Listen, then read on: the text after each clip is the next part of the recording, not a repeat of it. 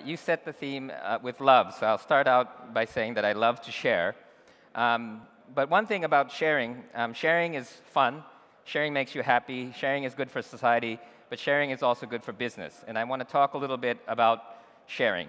One of the things that's very important to remember is that a lot of the technologies that we've had recently, the Industrial Revolution, mass production and distribution of both physical things and content, has made life a lot easier for us in many ways, but it hasn't made sharing easier. In fact, it's made sharing more difficult. And one of the things, the reason why most of us are here today is because of the internet. And I think the internet is actually one of the first uses of our technology that has made it easier to share. And actually, sharing is the key to making the internet important. And because I'm a geek, I look at things in terms of this stack. And some of you have seen the stack before. But this is a technology stack. So if you look at the bottom, Ethernet is the thing that we use to connect computers together. TCP/IP, which is the network protocol of the internet, is what we use to connect our network together. The World Wide Web, HTTP, is what we use to connect our web pages together. But I don't know how old everyone is here, but before the internet, we didn't have these things. And while it was technically possible to connect computers together, to make computers, to make a Minitel, it wasn't really cost-effective. It was very difficult. What the internet has done has lowered the cost of doing things, and it has made possible the ability to connect things together. So a long time ago, before we had internet and before we even had Ethernet, you had big systems, like a big IBM system that did payment systems, and you had a reservation system. And to connect them together, it would cost millions of dollars and years of work. And what happened is, once we got these layers, and if you look at each of these layers, there are open specifications where anybody can participate that allows an interoperability. They're not proprietary. They're not owned by companies. So before we had internet, you would have Novell networks, and you might have the IBM token ring, and you had all kinds of very smart, very fancy technologies. And the technology was quite sophisticated. But where we failed was that you couldn't interoperate. And the way that the interoperability worked was you created these standards that had no patents, that were organized and managed by a community, and it allowed an interoperability and things to connect together. Now, also, if you think about it, for instance, when Tim Berners-Lee invented the web, he could have very easily patented it and tried to make a company and make a startup. But instead, by giving it away, he made it possible, the ability to connect all these things together. Now,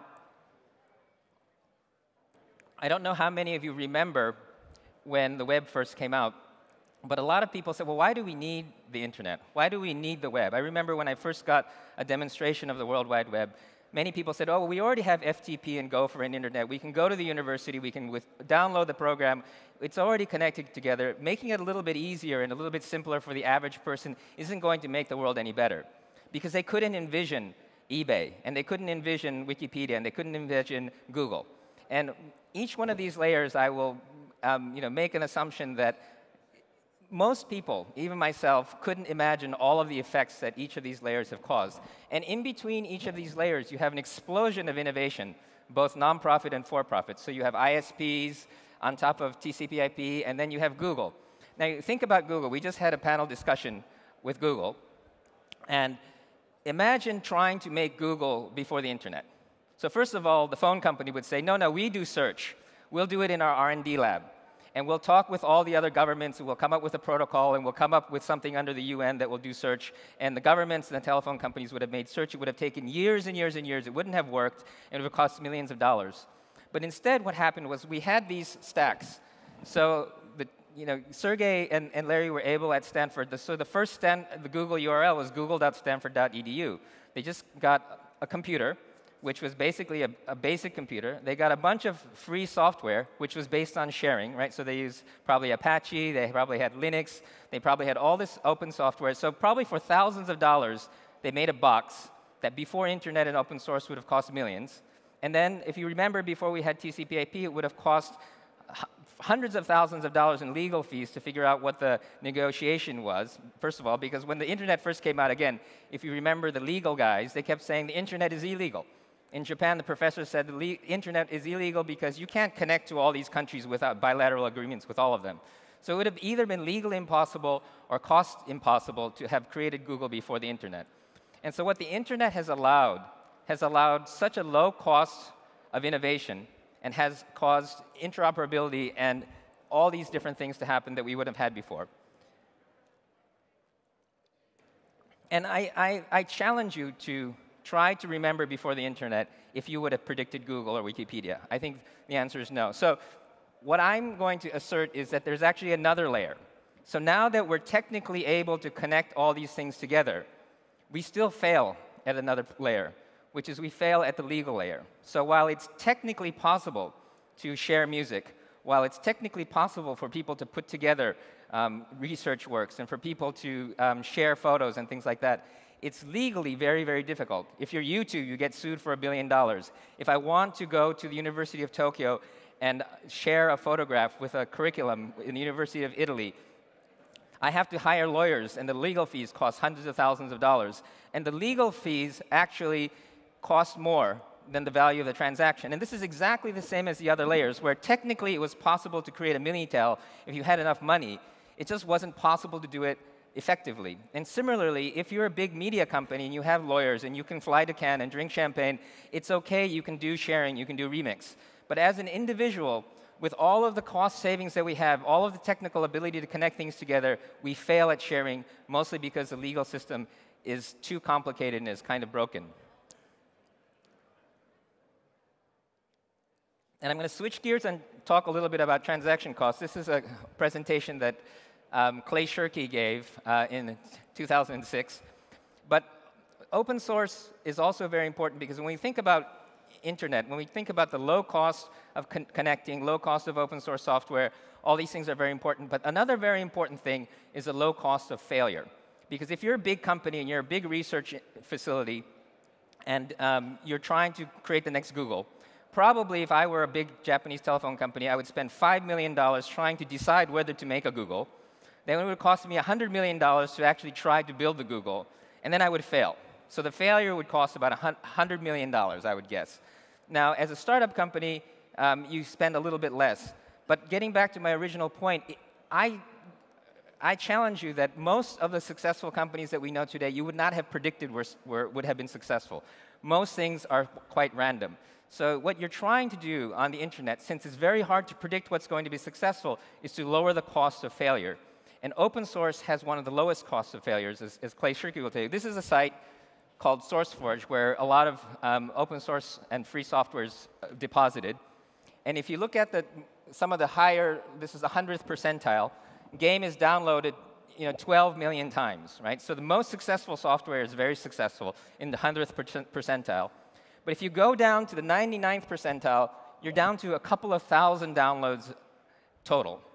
And when you go down to the 75th or the 90th percentile, you're at the tens. And when you get to the 70s, you're at 0. So you get a curve like this where only less than 1% of open source projects are successful in any way that we would count as successful. So most open source projects fail, but the cost of failure is nearly 0.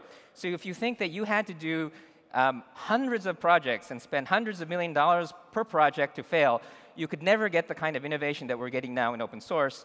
And open source and then venture-funded startups are both very, very low cost of failure. And that's why we get to keep swinging the bat at things. And I don't think we're smart enough now to centrally plan success. I think we have to plan for lowering the cost of failure, lowering the cost of connection, and lowering the cost of communication. And you're lowering also the cost by creating competition. This is a very interesting post. This is the Usenet post when Linus announced he was starting Linux, right? So this is a famous post from 91. And he says, I'm doing a free operating system. It's just a hobby. It won't be big and professional like GNU, right? Now, there are probably hundreds, maybe thousands of posts on Usenet that day saying, I'm going to start a project. Can somebody help me? Would a VC have funded this? No, right? This is quite random. And the thing that's great about the internet is it allows something like this to have succeeded. This would not have worked as a proposal. McKinsey would have turned it down. And so, in a sense, this is the kind of bottom-up stuff that the internet allows. And getting back to my original discussion, so I think that right now we have a very friction-free system to cause low cost of innovation at all of the different layers except the content layer. And the content layer, what the problem is the copyright. And copyright is very much, I would call it, it's like sand in your Vaseline. So everything's very slippery, but there's one thing that keeps getting stuck, right? And so this is Lawrence Lessig's slides, and I remixed many of these slides. So, Loic, you're laughing too much. So if you imagine a book, there are several uses of the book. So most uses of a book are unregulated. You can read a book, you can give a book to somebody, you can sell a book, you can sleep on a book. None of these uses trigger any kind of restriction by the law. You're free to do this without regulation. And there are certain things with a book that you can't do, which is copy the book and sell it without permission, right? And this used to be basically copyright in the old days, used to be something that big companies did to each other. But the average user that you would have before you had the copy machine, before you had internet, had nothing to do with the average use of the book.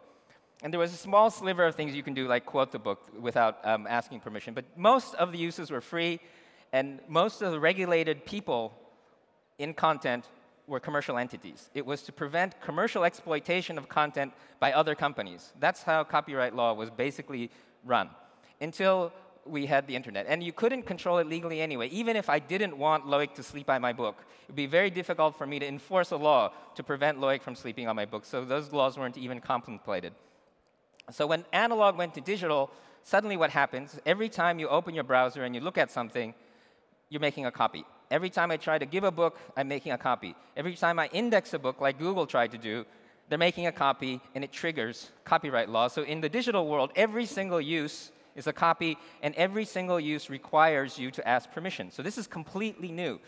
Before, none of us had to care about copyright. Suddenly, everybody is a copyright sort of regulated zone. So before, everything was unregulated, but now most uses of content are regulated. And the other thing that's happening is control. So if you have a Kindle, I have a book, I can't give it to Loic because it's protected. Now they're saying, OK, in Japan, I can download a TV show to my hard disk, but I can only watch it 10 times, and it erases itself. So there's more and more control happening. And in fact, there are people now who are saying, well, you know, the secondhand bookstores in the real world, they don't pay us royalties, and they can give books to other people. Maybe we should start charging royalties for them, right? So this kind of control that we had, we used to have a fear that the internet would destroy the content industry and there would be no control. Well, in fact, a lot of the digital technology is creating control and is actually creating friction, because if you want to share, let's say I'm a book publisher and I say, Loic, I'm happy for you to use my book. Or if I create a CD or DVD and I said, Loic, can you please use that scene for my DVD? If Loic tries to remove that scene from the DVD, he has broken the digital copyright technology on the DVD and is an infringer of copyright, even though me, the copyright owner, said it's OK. Just by circumventing the technology, the friction, he has committed a crime. Now, the problem is there are a lot of legitimate mass production of content, mass distribution of content, real-world content businesses who have legitimate rights to the content that they have. And they basically have all rights reserved. They know their business, and they want to keep their business model. That's fine. They're over there. On this side, we have a whole other group of people, which I would call the abolitionists. These are the people, the pirates, who want to abolish copyright, and they want everything to be free. And that's a legitimate position, which I don't share necessarily, but there's a whole bunch of people in between, because I don't want everybody who wants to use my photo to ask me permission. I just want them to give me attribution. And Loic may not mind as long as you don't use it for commercial use. And everybody probably has some level of sharing they wouldn't mind happening if they didn't, if the restrictions and the permissions were held correctly. And so what we're trying to do is create a system that makes it easier for the people in between to express what they would like to do. And that's Creative Commons. It's co-founded by Lawrence Lessig, and it's a nonprofit organization which I'm the CEO of right now. And we're trying to make copyright and sharing easier. And what we're doing is first we create licenses, so copyright licenses, legal licenses. So basically we found there's 4 different things that people care about. So one is most people want to get attribution. So if you use my photo, you say that it came from me. Some people care about whether the user uses it for commercial use. Some people don't. So that's one of the questions that we ask. The other one is some people don't mind if the result of the work that's sort of maybe remixed is shared back to them. Some people want it shared back to them. And then some people don't want derivative works, which means remix. So for instance, documentary producers, I find, don't like their story edited, whereas musicians love to have their music remixed. So these are the basic questions, and if you answer these questions yes or no, you basically get 6 different licenses. And we're trying to keep it as simple as possible, but provide for every major difference in opinion in terms of the choice that people want to provide. And once you've selected a license, which you can do on our website, but now you can also do inside of Flickr, you can do inside of Seismic, you just pull down the menu, and then you can select one of these. It produces a deed in your local language. So this tells you in 50 different languages what you're allowed to do and what you're not allowed to do, and if you're using it, what you're supposed to do. And it produces also a lawyer legal readable deed in 50 different jurisdictions that you can take to court and explain to lawyers what this deed actually means. And this is actually important because when I produce a television show and I want to use content from somebody's blog, and I don't have time to ask them permission, but if I see the Creative Commons license, I can show the lawyers at the broadcast company, oh, here's the license for this material. I don't have to ask permission. And the other thing that's very important is this is standardized, so once your lawyer reads it once, every single new Creative Commons license doesn't incur another legal fee. What? 5 minutes. So this is important for lowering the legal cost. The other very important thing is that we have the W3C has made an official recommendation so that we have metadata around this that allows Google and all of your tools to track the copyright content on top of inside of the content. So I have 5 minutes, so I'm going to move quickly. So we're in 50 jurisdictions. We have paid people in 80, and we have 140 million works licensed under Creative Commons. So that's basically Creative Commons. I'm going to zip through a couple of examples. So Star Trek is a movie. It's a Finnish movie. They released it under a Creative Commons license. 8 million people downloaded it. They gave it away for free. Suddenly, there were millions of fans. And then somebody gave them a DVD deal, and somebody started doing television. So it's sort of backwards. They shared first, and they got money later. 9 Inch Nails gave away their music in the Ghost album. And in this, they made a website, which basically, they sold a $300 signed box set, 2,500 copies, and they sold this book, this deluxe edition. And this is very important because you couldn't do this before the internet. You couldn't talk to your fans directly. But now you can talk to your fans directly. There aren't a lot of intermediaries. Before, you had to talk to them through this little CD case. But suddenly, you can talk to them directly. And through this merchandise, they sold $1.6 million worth of merchandise in 1 week.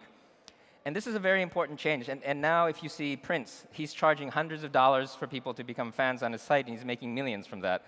And this is a business model where you take from less people more money, and you use the music as your distribution and as your marketing. Because the problem is we've solved the delivery problem, but the discovery problem is harder, which means how do I get found by my fans? How do my fans find me?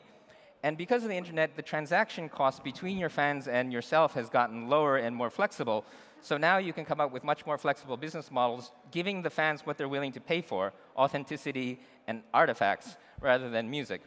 And controlling and managing your fans is much more important now than trying to figure out this kind of marketing machine that we used to have. So Stephanie Gwen, when she had her baby, she released her photo under a Creative Commons license rather than working with a big firm like most people do. Obama released his photos under a Creative Commons license so that his fans could share the content and didn't have to work through some sort of press agency and talk to a bunch of lawyers. Cory Doctorow allows his book to be downloaded for free, and he still sells books. And this is very simple math. If you allow free download, obviously you're going to lose some sales. But you increase because a lot of people find out about the book they wouldn't have known. So it's very, very simple math. If your potential demand is 0 and your actual demand is maximum, then you shouldn't share your book because you'll lose sales. But if your actual demand is lower than your potential demand, it's often better to share your book because it might increase sales. So it's not an emotional discussion. It's a mathematical business decision about whether you should give your book away under a Creative Commons license. Now, I'm going to give a couple of very specific examples. This is a presentation from Ronaldo Limos, but there's a kind of music called Tecnobrega in Brazil. And this is a Tecnobrega party. And Brazilians love parties. And they're willing to pay a lot of money to go to these parties. but they're not willing to pay a lot of money for the music. And so what Tecnobrega does is they give their music, they go record the music, and because of the advances in music recording is very, very cheap, they give their music to the street vendors, the public buys this music, the artist doesn't get any money, but the artists that get famous through word of mouth get contacted by the concert halls, get sponsors from the sound systems, because these things are huge DJ contraptions that sponsor these parties, and then people get paid. And the thing is that the popular musicians are making over $1 million a month.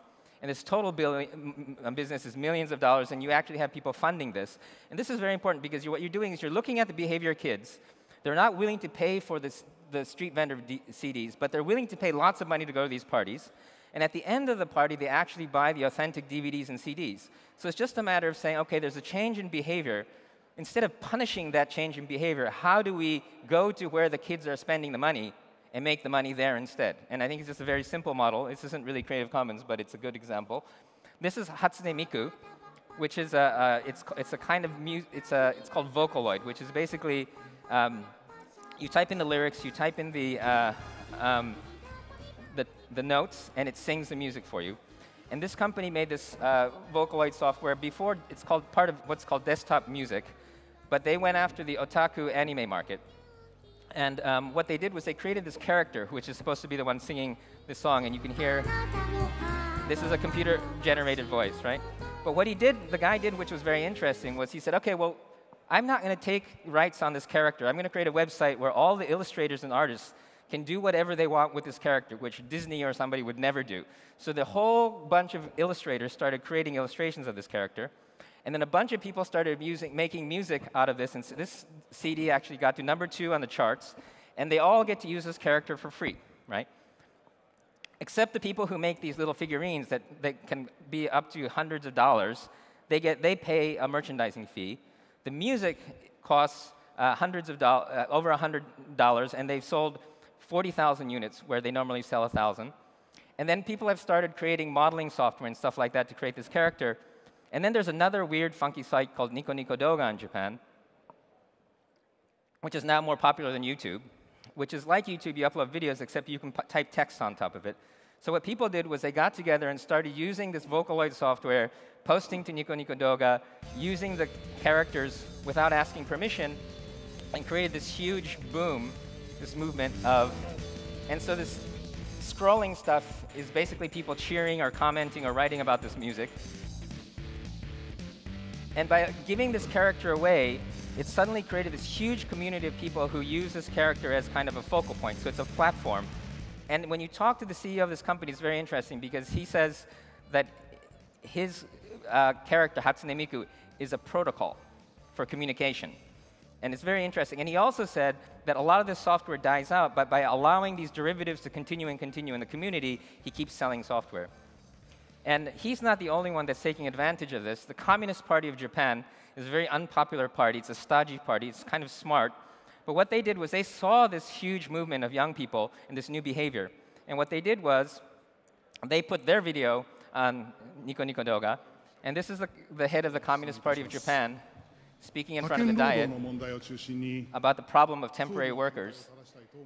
And suddenly, this show that no one used to watch on television became a huge hit among the kids, and there's a landslide of people joining the Communist Party. Now, I don't necessarily think that's a good thing, but they really had nothing to lose, unlike the ruling party. The ruling party would never allow kids to sort of graffiti all over their face, but now they're posting all their videos on Nico Nico Doga and have completely captured the hearts and minds of these young people, again, by looking for the behavior change caused by the technology change and focusing there rather than on trying to push old media. And basically, I think it's a generation gap. So what's happening, I'm going to end with the last example. So when pagers came out in Japan, all the young girls actually started using these pagers, these Japanese high school girls and junior high school girls. This is a little girl using a numerical pager to type to their friends.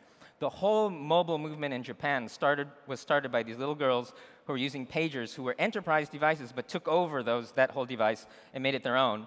And it eventually became the mobile phone market in Japan, which by revenue exceeds just about any other market.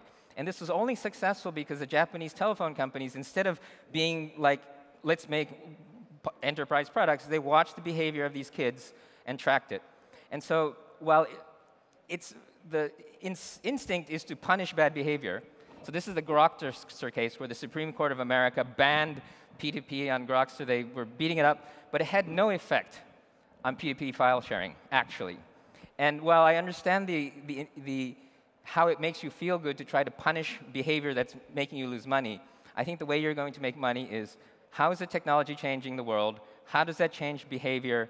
And how do I make money where that behavior is paying money rather than chasing money that isn't being made anymore? And this is what we need to think about, LeWeb'08, when we're thinking about our products.